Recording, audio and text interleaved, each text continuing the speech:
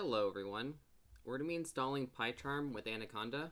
This tutorial is Windows, Mac, and Linux compliant. So this tutorial is split up into 3 sections roughly. The first part we're going to be installing PyCharm, and the second part we're basically just going to be testing our installation by making a project and creating and running Python files. So the last part of the tutorial is kind of the boring part, which is basically installing additional packages, environment management, having a different environment for each project if you need to, and then Java issues. Okay. The reason why we go over Java issues is pretty simple. PyCharm is made with Java, or it was made with Java. So basically you need Java 8 for it, and I'll leave a link for that at the end of the tutorial in case you run into Java issues. And as always, please feel free to ask questions either here or below the YouTube video. And what I'm looking at right now is my blog post, and that'll be down below the YouTube video. Okay? So the first part of this is, since we're using Anaconda, you have to install Anaconda. So you can either download and install Anaconda from the official site, and then download and install Anaconda, this way, for Mac, Windows, and then different Linux distributions. If you don't know what to do after downloading Anaconda, I have Anaconda tutorials for Windows, Mac, and Linux, and you can follow step by step. Basically, you download Anaconda and then install it. Okay. So next thing, we have to download the community edition of PyCharm. So I have a link to JetBrains' website. They're the people that make PyCharm. Since I don't want to spend money, I'm going to download the community edition. Okay. It'll take a second. I'll say keep. Okay.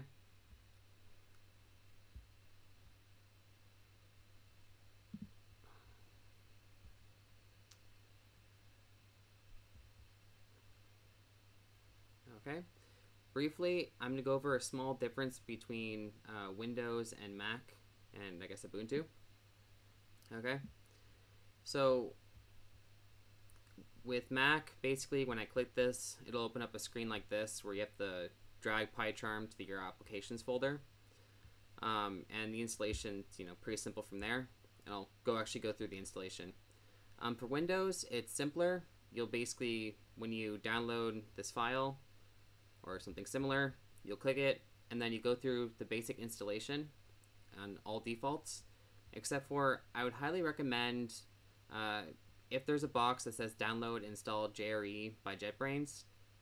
It's a custom Java runtime environment by JetBrains, and it just makes dealing with Java issues easier. Okay. Anyway, so first things first, you click on whatever you just downloaded. I'm going to move PyCharm to my applications folder, and this is only something you do for Mac. Okay. So I have PyCharm here. I'm going to double click it and open it. One sec. Okay. Okay, let me delete an old project. I didn't delete some configurations from before. One sec. Blah, blah, blah. Okay. Let me reopen PyCharm. Okay. So to test your installation, what you want to do is create a new project. Okay. So this is the part where you can select Anaconda as your interpreter. So if you don't know where Anaconda is on your system, because chances are you just don't off the top of your head, and if you have to enter the path yourself, you can do add local and then search your system for Anaconda. So what I typically do if I don't know where my Python is or my Anaconda, I do which conda, and my Anaconda is going to be this takes place at the tilde, which is this squiggly thingy over here. And then I have Anaconda, bin, and then Python. I should also note very briefly that you can also create content environments here and virtual environments. Okay? So after selecting Anaconda as your interpreter, you have to name your project. So let's just do tutorial, YouTube, and click create. Oh, you can also do which Python, by the way, if you don't want to use Anaconda. Anyway, chances are your Python and your Anaconda, which commands are going to land up similar anyway. Okay? So let me scroll down so you can follow on the blog as well. Okay? So the first thing you have to do is you right-click your project folder, you click on New, and then Python file. I'm going to call this FizzBuzz. Okay? If you don't know what FizzBuzz is, I have a separate blog post that you can click on.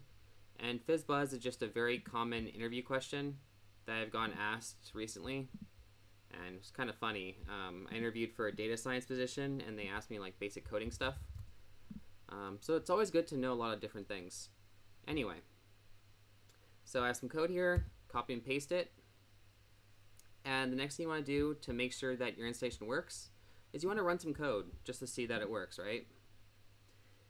If for some reason you can't run your code yet, chances are you just installed PyCharm, and it'll take a little bit of time.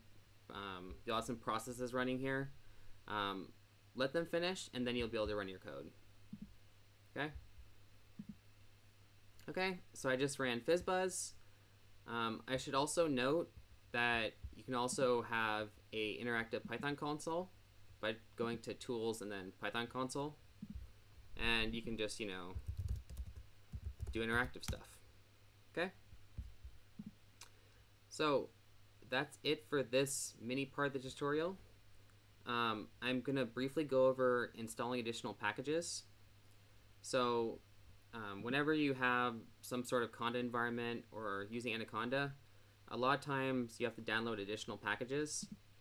So with default Anaconda, I don't have Seaborn, which is a plotting library. So you can do conda install Seaborn.